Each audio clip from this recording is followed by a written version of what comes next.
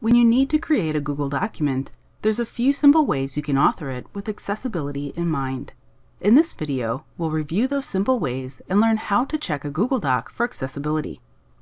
The first simple way is to consider the font style. It's important to select one that is readable. The default font style in Google Docs is Arial, but other options might be Verdana, Tahoma, Trebuchet MS, and Georgia. I'll stick with the default for this document. The font color should also be taken into consideration. Choose a dark color that provides good contrast against the Google Docs white background. By default, the font is black. That'll work for this document. The next simple way is to create document structure. Google Docs has a feature called Styles that will allow me to use my title and subheadings to structure the document. I'll highlight the title of this doc and apply heading 1. And I'll apply a heading 2 to these two subheadings.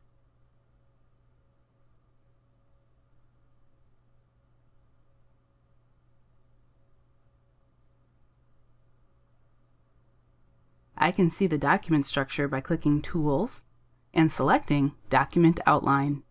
See how it appears here in the pane to the left? While I'm thinking about structure, I'll also make sure that this list is using the built-in numbered list feature. When I highlight these items, I can see the numbered list icon is selected here in the toolbar. That lets me know that this list is properly structured. I can also use the bulleted list feature, but I don't need it here.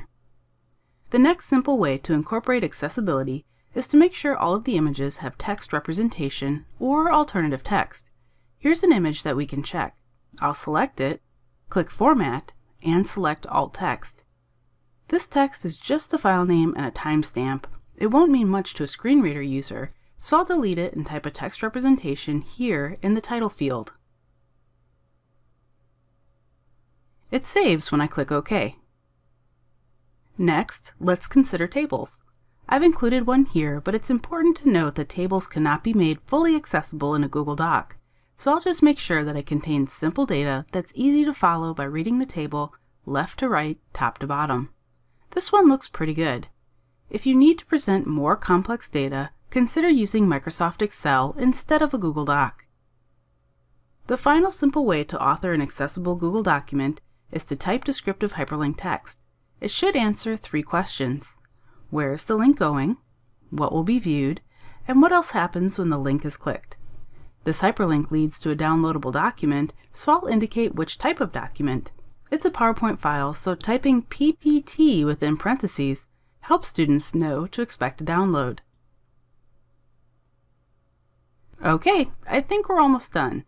I'll use Grackle Docs, a free add-on, to check the accessibility of my Google Doc. It looks like Grackle Docs has a few suggestions for me. I know they'll help improve the things I've done. When it's time to share a Google Doc with your students, make sure to save it as a docx file by clicking File and then Download as Microsoft Word docx. When you upload the file to your course, provide a link to the Microsoft Word Reader in your course resources for those students who do not use Word. Following these simple ways to create and share an accessible Google Doc will help ensure your content is available to all of your students.